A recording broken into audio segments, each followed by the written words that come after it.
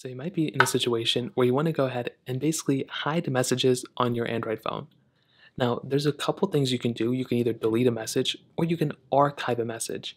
What archiving a message does is it basically just goes ahead and hides it from your main display, but then you can always bring it back later if you want to, and you can still view them and all that other stuff. So to get started, what you want to do is you want to go and open up your particular messaging application. So you can come into a page that looks like this or whatever it looks like, whatever your messaging app looks like. You want to go and open it up. And what you want to do then is you just want to go ahead and click. You can either click into the message or you can go and swipe the message to the side to archive it. So you can see right here, it'll now be gone, right? So it looks like I deleted it. I'll go and undo it. What it's doing is it's going to be hidden inside of the archive panel. So I'll swipe to the side, and now this one conversation has now been archived.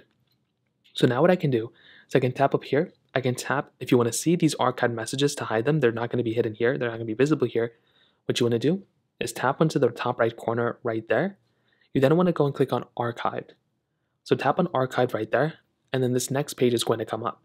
So now all these messages will now be hidden here, and nobody will be able to see them unless you click onto the archive. Most people probably don't know about this, so they're not even going to really open it up.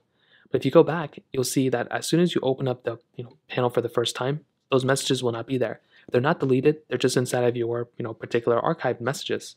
So tap up here, tap on archive, and if you get new messages, they'll still show up here. So that's basically how it works. It's a pretty basic process for the most part. If you have any other thoughts or questions, let me know in the comment section below.